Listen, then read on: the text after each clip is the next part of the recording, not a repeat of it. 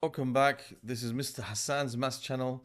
I'm now answering question number 2 from the October 2023 Pure Mathematics P3 paper from Edexcel International A-Level. And this question is about functions, and it says the function f is defined by f of x equals x plus 3 over x minus 4, and x is an element of the real numbers, and x is not equal to 4. X cannot equal 4.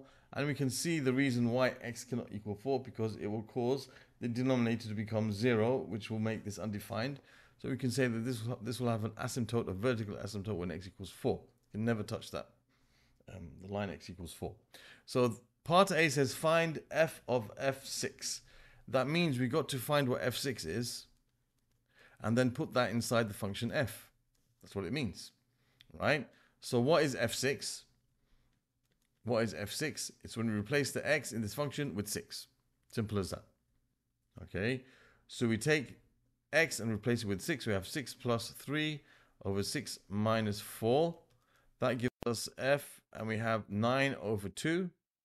So now what we have to do is replace the x in this function with 9 over 2. So f6 is equal to 9 over 2. And replace the x now with 9 over 2. So we have f 9 over 2, which is going to be 9 over 2 plus 3 divided by, I'll write it like this, and 9 over 2 minus 4. Okay, I've just written that as a division.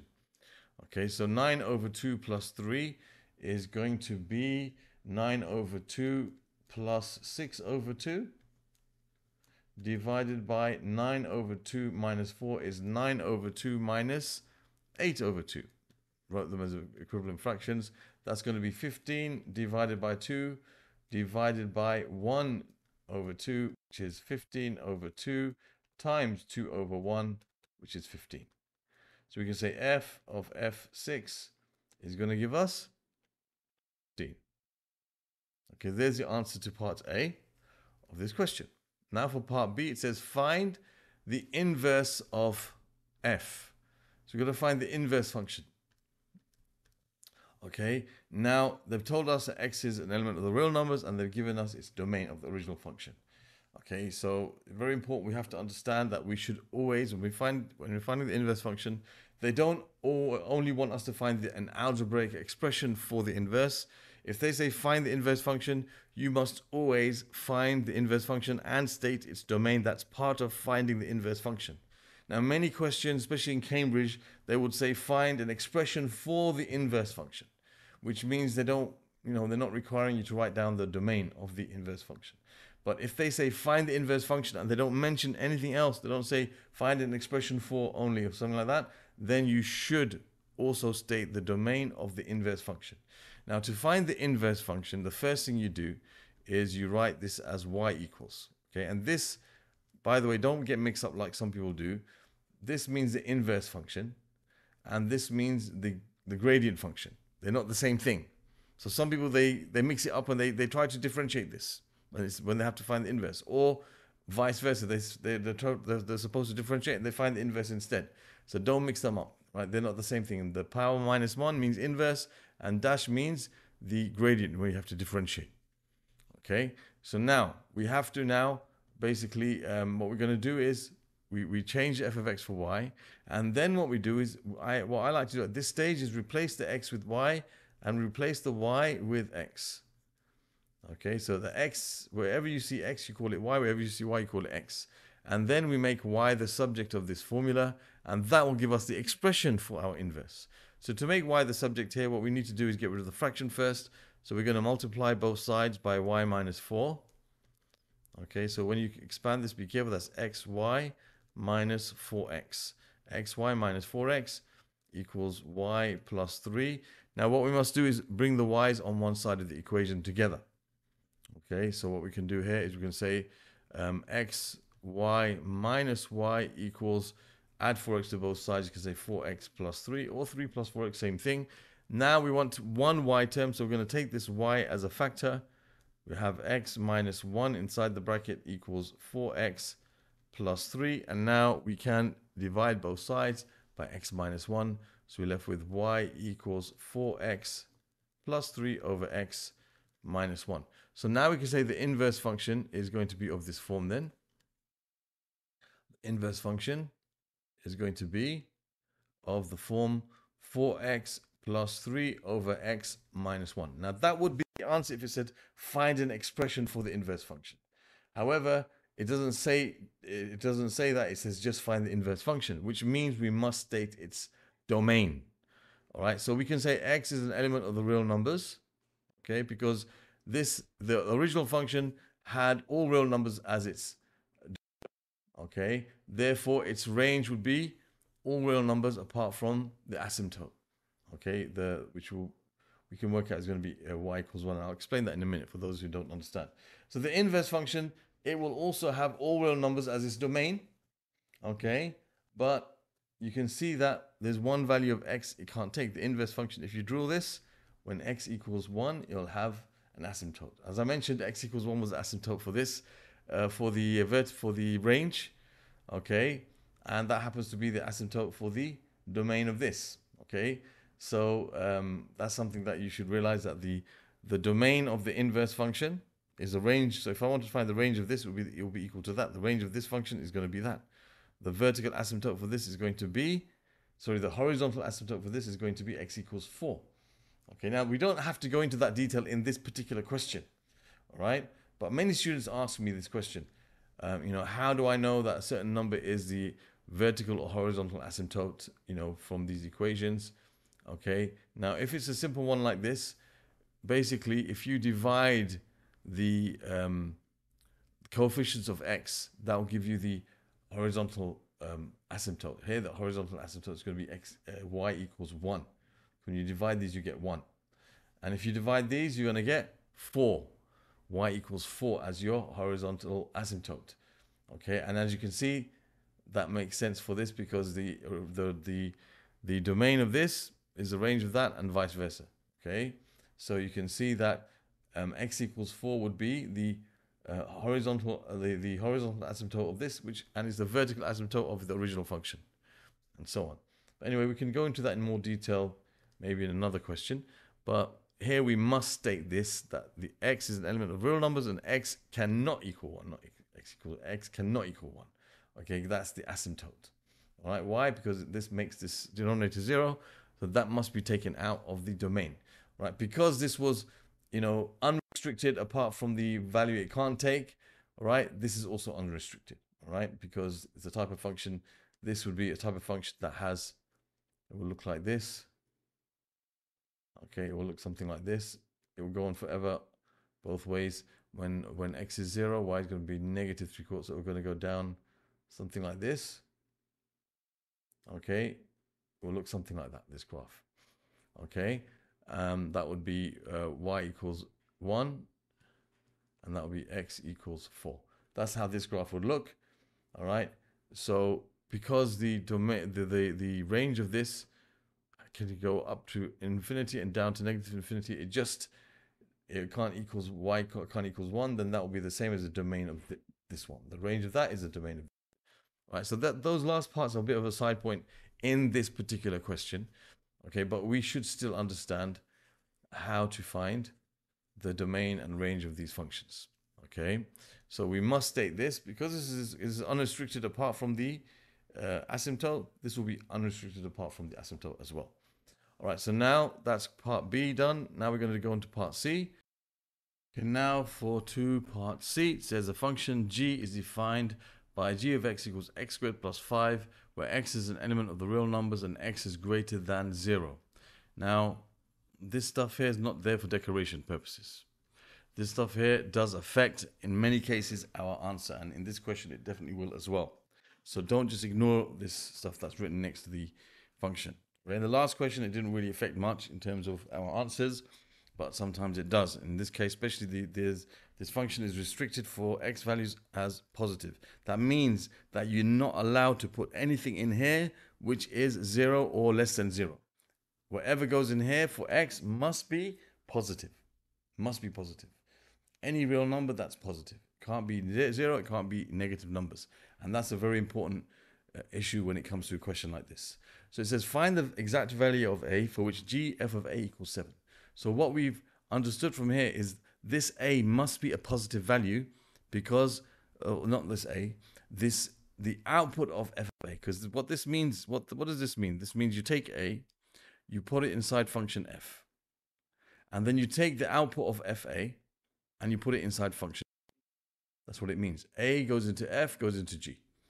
Okay, so the output of fa, which goes into g, the output of fa must be positive. So we know here, therefore, that fa has to be greater than 0.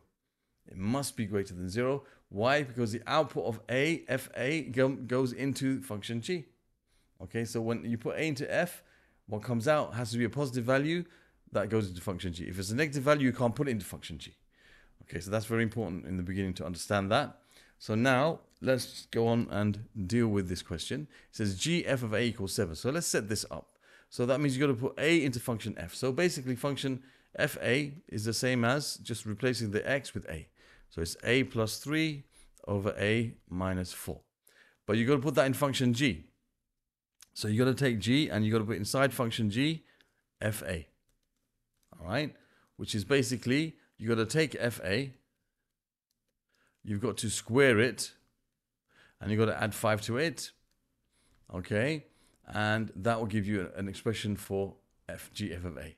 So what we can do is we can just do this in one step. Now we know that we have to equate that to 7. Equate that to 7, right? So this is g f of a, that has to equal to 7. So you got f a, which is a plus 3 over a minus 4. A plus 3 over a minus 4. Okay, that's your function fa. We have to square that.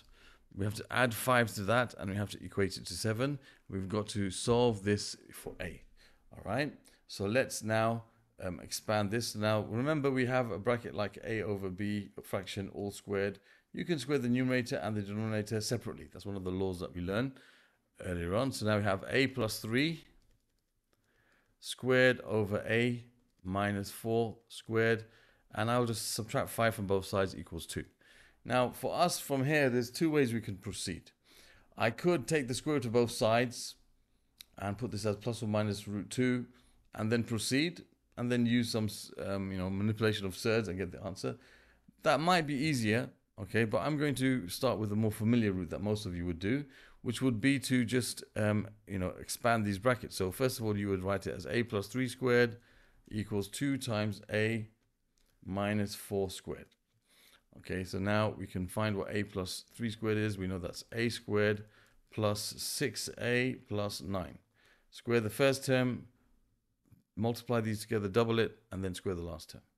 This will be 2 times the same kind of issue, a squared, multiply these together and double it, that's minus a to a, and square the last term. Now, when you square something negative, it becomes positive, it becomes 16. So we have a squared plus 6a plus 9 equals 2a squared minus 16a plus 32. Now what we can do is we can make it say equals 0, so we can try to solve this using quadratic methods. So we're going to make it equal say 0. So 2a squared minus a squared is a squared. Minus 16a minus another 6a is minus 22a. And 32 minus 9 is plus 23. Okay, now can you factorize this? No, 23 and 1 would be a combination, but they have to have the same sign. So that should say 24 if you want to factorize it. So no, it won't work to factorize. So we can use the quadratic formula. We could complete the square. Complete the square seems about, it's going to be a bit easy here. So I'll write it like this first. I'm going to subtract 23 from both sides and write this as a squared minus 22a. I'm going to complete the square for this. So I have a, I have a minus, I take a half of the coefficient, that's 11. If I square that bracket, if I expand that, I'm going to get a squared minus 22a, but then I'll have a plus 121, which I don't want. So I'm going to take away the 121 from both sides. And now I can add 121 to both sides. So I have a minus 11 squared is equal to minus 23 plus 121. Let's find out what that is. Minus 23 plus 121. That should be minus 23. That gives us 98. That's 98. So now we can find the square root of both sides. A minus 11 squared equals the square root plus or minus of 98. That looks like it's going to be 49.7 root 2, I think. Square root of answer 7 root 2. So a minus 11 is equal to plus or minus 7 root 2. So our two values of possible values of a are 11 plus 7 root 2 and a equals 11 minus 7 root 2. Now, are they both solutions? Well, if we go back to what we discussed earlier, we know that this must be true. FA must be greater than 0. So let me just take this and see what happens with these values of A. Will these values of A fulfill the condition that we know that FA has to be greater than 0. That's one condition. If it isn't, then we can't accept it as a value because it couldn't have gone into the function in the first place. Right? It couldn't be put, the output of FA could not go into G. So we got to go back and check now. So let's see. So F11 plus 7 root 2, that's going to be 11 plus 7 root 2 plus 3 over 11 plus 7 root 2 minus 4. That's going to give you 14 plus 7 root 2 over, and that's going to be 11 minus 4, which is going to be 7 plus 7 root 2. All right, that's going to definitely be positive, right? That's no problem. So that's one answer for sure. Is the other one an answer? Let's see. Minus 7 root 2. So we have 11 minus 7 root 2 plus 3, which is 14 minus 7 root 2 over, and we have 11 minus 7 root 2 minus 4, which is going to be 11 minus 4, which is 7 minus 7 root 2. Now this is definitely going to be negative, and this is going to be positive. Let's see what that gives us. It looks like it's not going to give us what we need. This is definitely positive because you've got adding things here, but let's have a look. 14 minus 7 root 2 divided by 7 minus 7 root 2. That's going to give you a negative value, negative root 2. Okay, so therefore we can see that, okay, you know, F11 minus 7 root 2 is less than 0. Therefore, this is not a solution. Okay, the solution is only this. Because this output of this value of A causes the output of the function f to be negative, which is something which does not belong to the domain of G. So that's a very important point there. Okay, I know these questions are not worth that many marks for that kind of thinking, but you should understand this point. It's very important. Why did they reject this point? Because the output of function A has to be positive for it to be able to go into function G in the first place. All right, so there's the answer to question number 2. Hope that was clear. Other questions from this particular paper can be found in the playlist that will appear at the top of the screen at the end of the video. Other questions from the topic of functions and domain and range and these kind of issues can be found in the playlist over here. You can subscribe to the channel by clicking on this link, and you can watch the video up here which will tell you how to use my channel to find things that you might be looking for. Thank you for watching and see you soon.